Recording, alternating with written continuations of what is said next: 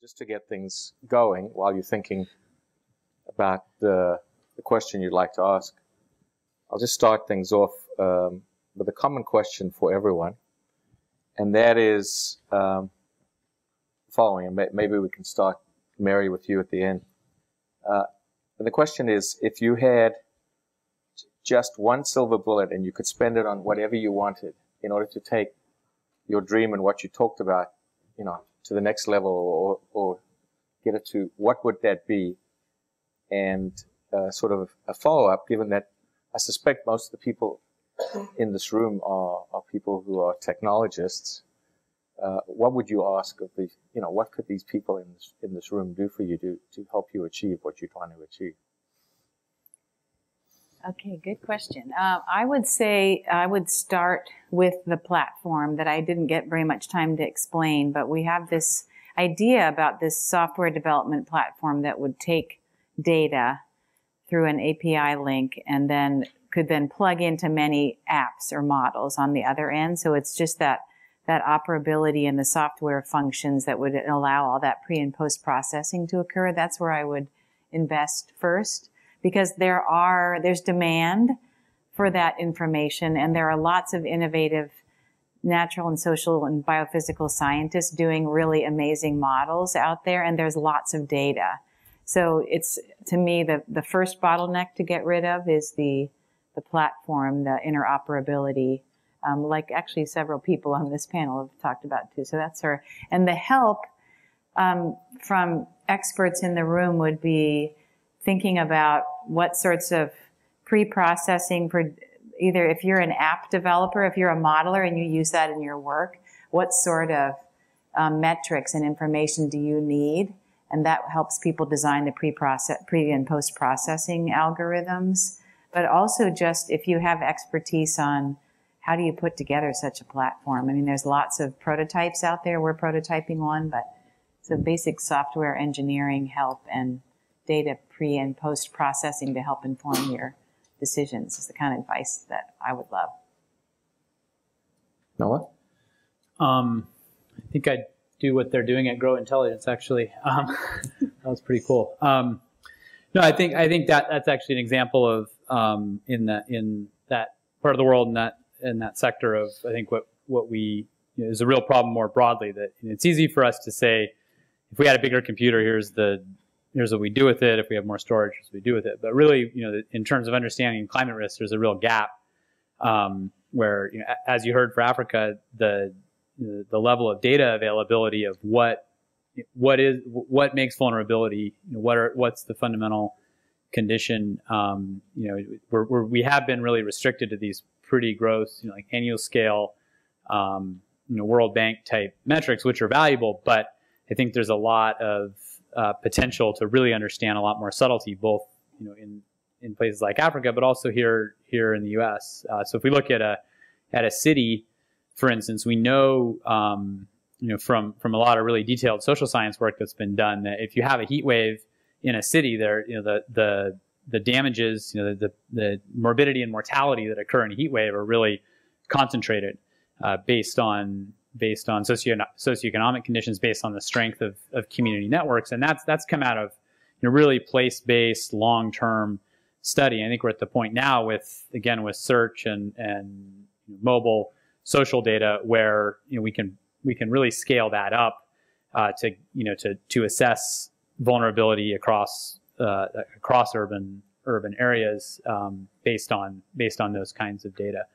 I think also we heard this morning about the home data, big data, sort of Internet of Things, and the whole home data system. And I think in terms of vulnerability of infrastructure, there's probably a lot of potential for when there is an earthquake, those sensors that are built in provide information about structures, and that potentially provides information about vulnerability of infrastructure as well. So I think we certainly can use a lot of help on the ingesting those data, the algorithms for analyzing those data. I think also how we determine what vulnerability is based on those data. So those are some thoughts. So, like I said, we're the youngest, so we can use the most help. I think for me, you know, the silver bullet now lies in actually going through that third layer I talked about, which is really building the computational capabilities to a level where you're doing all sorts of predictive analytics. And that's, you know, a people problem. When I started the company, I moved to Kenya for two reasons. It had open capital markets, and it probably had one of the most advanced technology infrastructures in Africa. And so I was hopeful that I would find the talent I needed to build the tools we wanted to build. And as I discovered the type of data sets we were going to use, all I had was a defined problem when I went there. When I discovered the types of data sets we were going to use, it quickly became apparent that the talent actually doesn't exist there, unfortunately. So we just opened an office in New York as a way of addressing part of that problem. So, you know, I think for us, the silver bullet is more people. It's really, you know, we've done a lot of the hard work of going through the discovery process and figuring out how we want to go about cracking the problem. We just need more people excited about the problem, thinking about the problem, giving us ideas, and I think that will get us there. Yeah, I mean, so for me, it feeds off what Sara just said, which is maybe one level up, and you know, on a more diversified scale, it's products. So the biggest barrier to applying technology to solve, you know, problems like the one that Sara is addressing is that you don't have teams on the ground or companies in these markets that know how to build these products. They don't even know where to begin. And so it goes, you know, it goes beyond even just talent. And, you know, Sara opening an office in New York is a reflection of that. I think, you know, you're not going to see, in my opinion anyway, you're not going to see the local teams and the local knowledge and the local context emerge. And so I think increasingly the way that the world is going, you do see these pockets of expertise. And because of where communication technology and everything else is going, you can access these different, you know, pockets of expertise to address problems that are not local in nature. And you started to see that with, you know, India and outsourcing and China and manufacturing and everything else. So I think one of the things, you know, for you guys, and that we think through, I'm thinking through a lot right now with Sara and everyone else, is how could you actually more efficiently build products so that you're not just sitting there waiting for the talent and everything else on the ground to emerge, but you're tapping into, you know, people here, companies here, an ecosystem that knows how to build products, but pairing it with the local expertise and knowledge that enables you to build products that actually address the problems that need to be solved. Because, you know, there's a disconnect if you just sit here in a vacuum and try to write algorithms. So. Good. So Sara has the microphone. Yeah, let's start right here with Joe.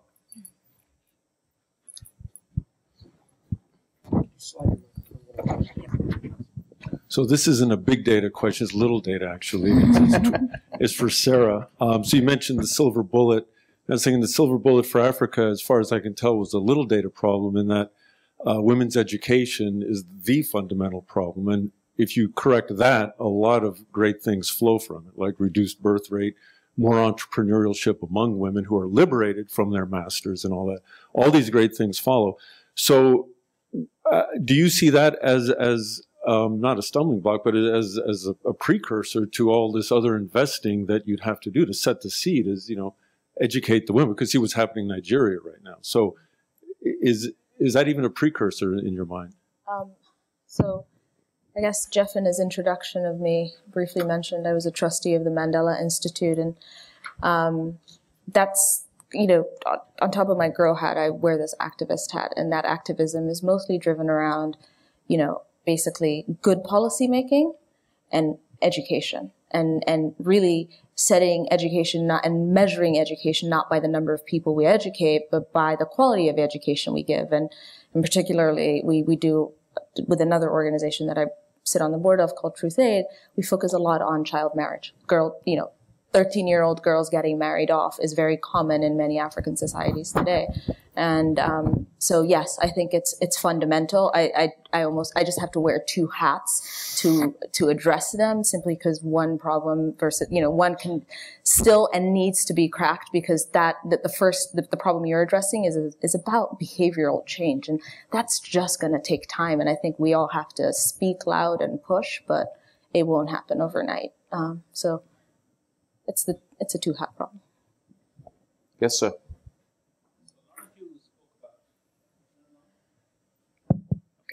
So many of you spoke about the challenges that you have with manipulating data and managing data. But in this area, today's conference, one of the issues that were not addressed was the fact that there are large stumbling blocks when it comes to instrumenting the environment and the world in general, the putting down of sensors by the millions across the globe, right? Have you guys given any thought to what would it take to instrument the world so you get relevant data, timely data, that you can actually get more interesting information from? And the reason why I'm kind of mentioning this is nobody has come to me and told me that here are some interesting sensors I would like to have to get my job done, and these sensors should cost no more than, say, 10 cents. Nobody is coming up with these kinds of requests. And these are very relevant requests, because in the day of 300 millimeter wafer technologies, getting a chip that is 10 cents is a piece of cake. But nobody is actually looking at it and asking the right questions about how do we instrument the world to actually get the data we want. And I think this is something that we need to think about. And I'm wondering if any of you have given that some thought. And if so, I'd like to kind of hear your comments. If not, if you don't have the time now, I give you my email address. I'm the Director for Science and Technology for IBM Research, and we're always looking for interesting challenges to help you guys do your job. It's a great question. And by the way, if anyone in the room wants to weigh in on that, that would be fine too. But now if I gave you a bag full of, a big bag full, like as big as this room bag full of 10 cents instruments, what would you do with it? Yeah. Well, so in terms of weather and climate prediction, certainly instrumenting the ocean is critical. And there is a network now of floats that are distributed globally, but they're very sparse. And basically they're geolocated. They submerge. They take a profile vertically, come up to the surface. That gets transmitted to satellite. They go back down, and there's that has definitely helped our predictability in terms of what we know about the El Nino that's developing right now, as one example. So that's definitely improved short and medium term range predictability. But really, what is needed is much denser network of sensors in the ocean to know what the current state of the system is, because that really ends up influencing the atmosphere.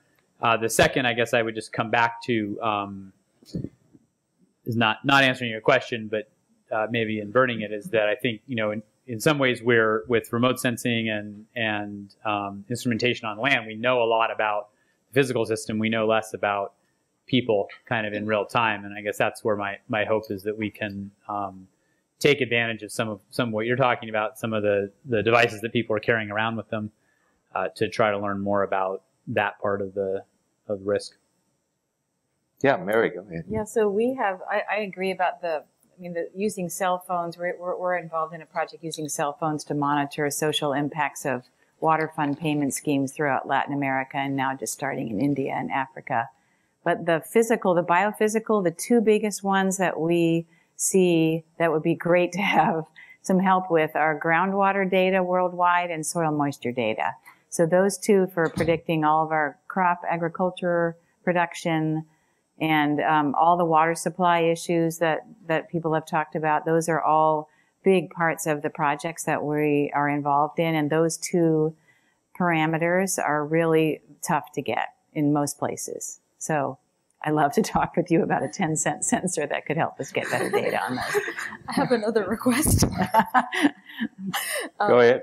At lunch, we were discussing this with Bill, where he asked me, are you guys going to try and do and build crop insurance models off of this? And I said, I wish. Because in the African context, unlike in the U.S., the physical distribution of weather stations across the continent is very scarce. It's very sparsely populated. And so if you just take a map of location of physical weather stations around the world and you just look at it, you'd be shocked at how sparsely kind of populated it is in Africa. But more importantly, if you then add to it one more layer, which is when was it installed, it will be like in the 1960s, basically. And so most of these weather stations aren't working. And we've looked at all sorts of ways around, bridging that gap and spent a lot of time with European companies that are currently installing some of the weather stations that are going up. And when you go through the budgets and you look at the line item put in for vandalism and theft and contingency, it's equivalent and sometimes greater than the cost of installing the actual weather station.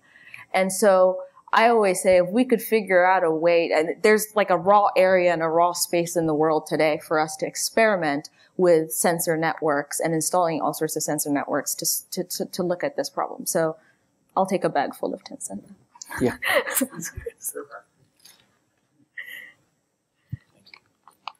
Craig Lewis with the Clean Coalition. A question for Mary. I was really impressed with the solution of coming up with the Flickr photos for essentially your crowdsourcing sensor network. Mm-hmm. And I also really appreciated your emphasis on the importance of a platform solution.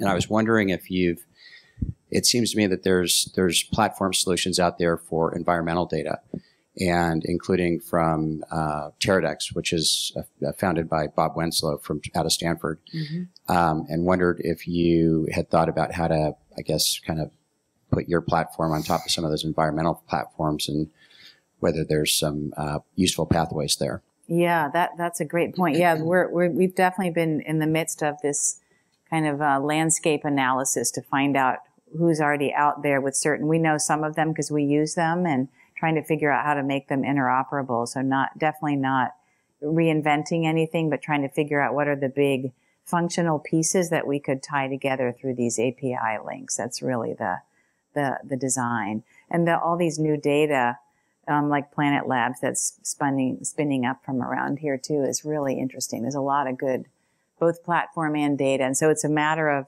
getting the whole soup to nuts of the flows that we see needing to create spatial maps of ecosystem service value around the world and linking those together. So that's the real challenge, I would say, not starting from scratch. Yeah. Thank you.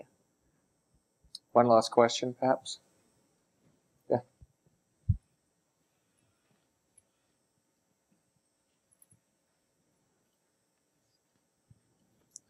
Hi, name's EJ Ramos, grad student at Cal Poly Pomona. So my question was actually a result of the last presentation on agriculture, but maybe someone else on the panel may have info on this. Seems that a lot of the focus on the future of agriculture has been on improving infrastructure and production and the economics of agriculture in general, whether in Africa or globally. I've also read that a lot of the produce here in America isn't necessarily 100% utilized. So how do we track the waste from restaurants or maybe perishable foods that are produced from farms, large-scale farms? And has this been accounted for in the algorithms or any research? So I can speak. I think you rightly point out that it's two different sets of problems. In the U.S., it is a food wastage, and it's a food wastage problem. It's the fact that it does get through some level of processing and it gets wasted once it's hit a restaurant, a home, a supermarket, etc. In developing markets, the harvest, actually, it's a post-harvest loss issue. It never makes it to market. So, and that's why it's an infrastructure problem. It's a markets problem. When you look at the numbers around it, we actually have done, so one way in which we're building out this platform is we're actually doing work along with partners along the way. And so one of our partners is the Rockefeller Foundation. And we've spent a lot of time looking at what they're launching as their food and spoilage program, food spoilage and waste program. And we're investigating a lot of these trends. And what we found is that in certain core grains in Africa, Africa would be food secure if we simply eliminated the post-harvest loss issue. So if we only knew where crops were grown, when they were grown, and we could get to them, you would be net, basically your supply and demand balances would flatten out. So it's a core problem, but in the developing market context, it is a wastage, it is an infrastructure issue, and in the US and in Europe, it's a spoilage issue after processing. And there have been a lot of initiatives that have popped up, but there aren't, and there are big numbers that get released, but there aren't actual initiatives that I've worked with or know of in this context. But I haven't spent as much time in the US thinking about the problem. All right. I think in the interests of giving you a break, and I think we'll stop right there. I just want to add one thing to this discussion, which I think is getting to a very interesting point. This morning, one of our speakers, Jeff said, and not surprisingly, that big data is a sort of a science and engineering challenge. And I think after listening to the panel this afternoon, I think we could add a whole bunch more dimensions to that. I didn't actually agree with him, and I'd be interested actually in your reactions, not right now, but because I think what we're seeing through this panel, that it's a lot more than just science and engineering, and I think that's what makes it so fascinating and so difficult. So let's thank our speakers once again, and we'll take a break.